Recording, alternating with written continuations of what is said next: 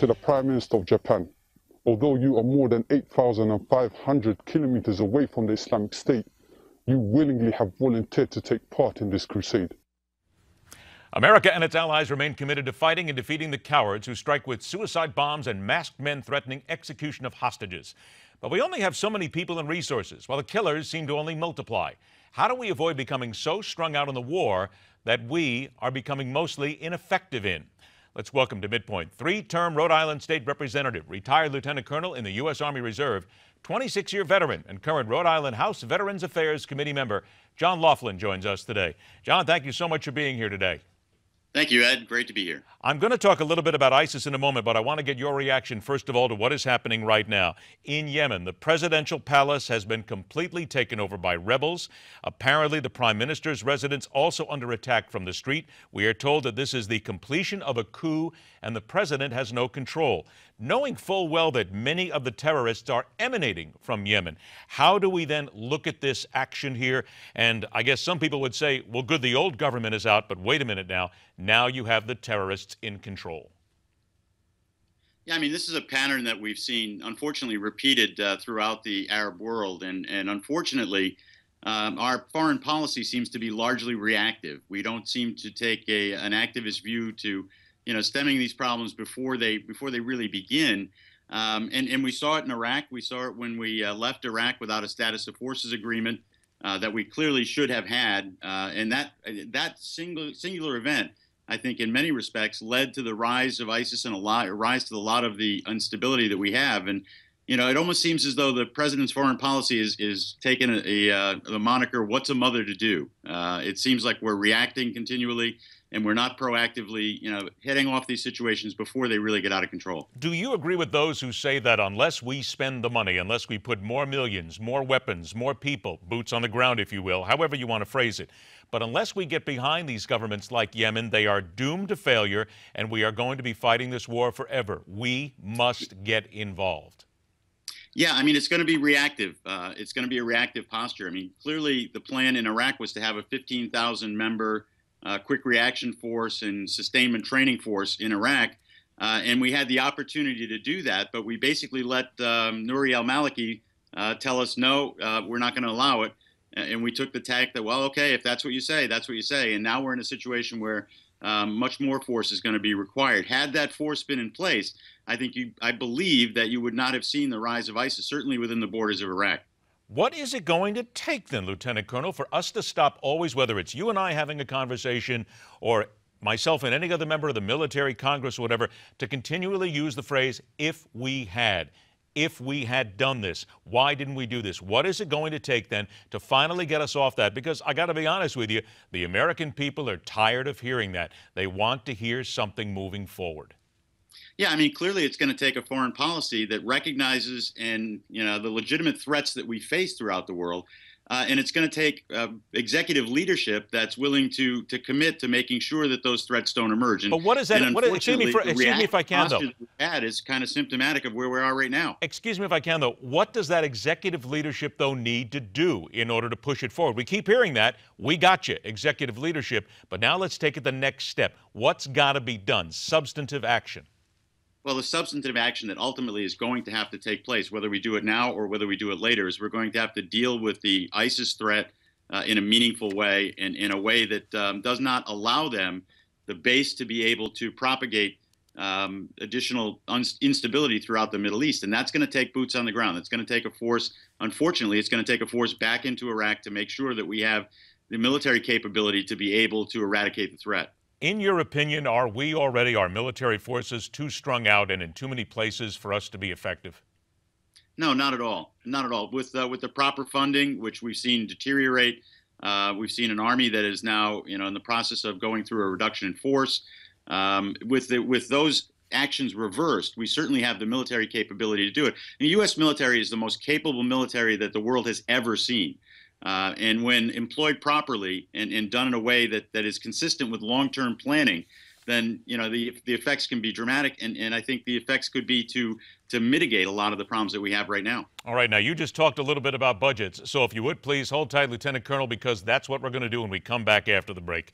We're going to discuss the fact that American military morale is right now at one of its lowest points, and then there comes the point of money and spending that money to actually go forward and how it needs to be spent.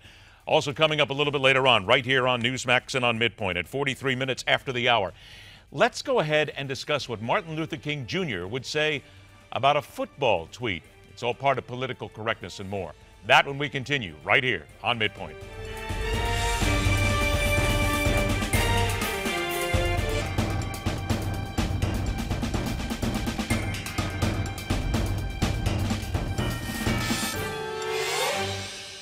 Welcome back to Midpoint. Three-time Rhode Island State Representative, retired Lieutenant Colonel in the U.S. Army Reserve, and current Rhode Island House Veterans Affairs Committee member John Loughlin. Lieutenant Colonel, let's look at some real numbers here. Russia is slashing its defensive budget to compensate for all the sanctions that they're currently under. Japan has approved the largest ever defense budget since World War II. Meantime, we in America are cutting our European military bases as the budgets shrink. Now, there are those who say, wait a minute, we can cut it. We're still an effective fighting force even with these cuts. But looking at what Russia, Japan, and others are doing, plus the fight against terrorism, can we even hope to keep up if we don't put more money into our military? Well, I mean, clearly, all budgets are really discussions of priorities. And our national priority has to be first and foremost on protecting our citizens, both here in the United States and abroad. And we've got to see that level of commitment. Now, it doesn't, to me, make sense at a time when you've got increased instability, when Iraq has basically fallen into disarray, when it's entirely possible at the end of any sort of meaningful troop pullout that you're going to see Afghanistan fall into disarray. It doesn't make sense to me to cut defense budgets to the extent that we've cut them. And again, budgets are an expression of national priority, and clearly our priority is not on national defense. What will it take then to make national defense a priority? Because let's face it, that has to be not only the president, that has to be Congress, and that has to be the American people who believe that that money is going to be spent properly and it's really going to make a difference and make us safer. One word: leadership. It takes national leadership. It needs to recognize that we face serious threats. It takes leadership to define those threats and to make that case for the American people and for Congress. And it takes leadership in beginning to be devising a strategy to be able to provide some stability worldwide. But with that, we keep hearing that again and again. I want to push you on this because we continue to hear the thing about leadership here. All right, let's make it a given here. We know for the purposes of this discussion that Barack Obama is not the leader that we need in this country right now, militarily, not getting the job done. So then, knowing full well that he is going to be in office for the next 2 years, we then have 2 years. Do we just sit here and wait and allow the body bags to count for 2 years? I'm very hopeful that Congress is going to begin to apply the needed pressure to be able to move. I mean, the Iran sanctions bill, I think, is very, very important. That's got bipartisan support in both the House and Senate. The president has already said, has telegraphed that he's going to veto that. We cannot allow a nuclear Iran.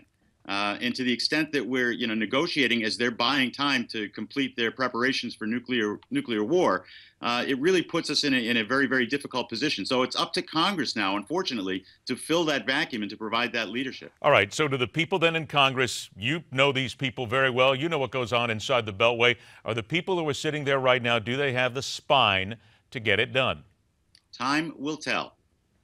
Well, I got to ask, wait a minute. I can't hold you to time will tell now because we've got people sitting there, but I got to press you on this. The people who are there right now, and you talked about the fact that we've got to get Democrats involved, do they, in your opinion, have the spine to make the hard choices? Again, and not to be evasive, certainly, but we haven't seen this Congress really in action yet. I mean, they've literally just convened. It's going to be a matter of developing the strategy that the congressional leadership needs to move forward. Look, again, it's all about priorities, and Congress has a tremendous role to set in setting those priorities. And it's hopeful that the leadership in Congress is going to recognize this threat before we have some sort of a catastrophe right here in the United States from our lack of vigilance on the national worldwide stage. I guess here's another part of that. Where do we get the money? Well, again, budgets are about priorities, and it's about setting the priorities that make sense. I mean, does it make sense necessarily to commit billions of dollars to community college at a time when we're cutting our military budget? Is that a priority that can wait? And again, budgets are about priorities. And so it's up to Congress and certainly the House of Representatives that controls the purse strings to set those priorities and to force the president into a position where, he's going to have to recognize a threat that's legitimate. But again, ultimately, a lot of that leadership has to come from the executive. And as you so eloquently stated, we have a president who has not even recognized the threat, who won't verbalize the threat, and who is continually moving in directions that gut our military and put us in a weaker position. We can't go forward that way.